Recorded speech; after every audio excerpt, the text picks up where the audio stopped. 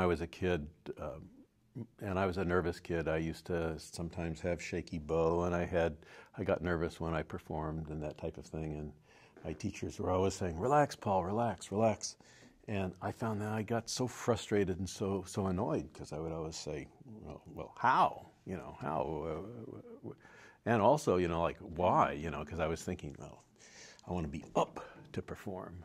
Then one nervous day when I was in my 20s and I was sitting in a practice room getting ready for a concert, suddenly I had a flashback, kind of a revelation of when I was 6 years old, and I fell and I broke my wrist, and my mother took me to the emergency room to have my wrist set.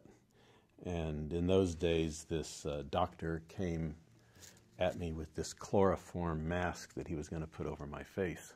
And I smelled that stink, and I just panicked. The doctor stopped, and he said, "Okay, Paul, you win, but I make you a promise. If you decide that you don't like the smell, just let me know. Just blow it away, and that will be my signal to stop, and I promise you I won't come closer."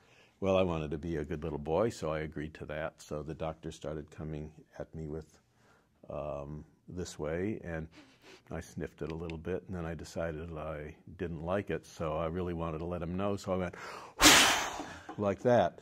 And as I went like that, I realized I'd been tricked. So 20 years later, sitting in the practice room, it just came back to me, breathe, breathe. Yeah, you know what? You will always breathe in. The trick is to remember to breathe out. And so I started in my own playing thinking a lot about the exhale, the release. And of course, the release of the breath is one of the most, maybe the body's most powerful way of releasing muscle and releasing tension. So what I learned from my doctor's experience is that to think about the exhale. The inhale always happens automatically. You need not concern yourself with it. So when I give you a musical example, when I come at the cello, for example, I'll exaggerate my breathing so that you can see it. When I come at the cello, I'll do it with an exhale.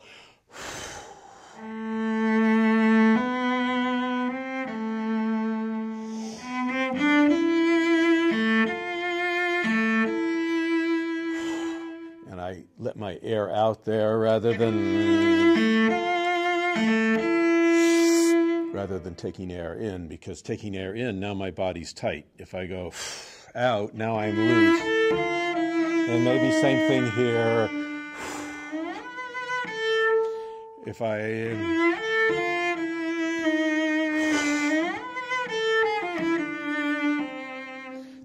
when we talk about you need a release for a shift, that exhale before I make my shift helps the feeling of release in the hands.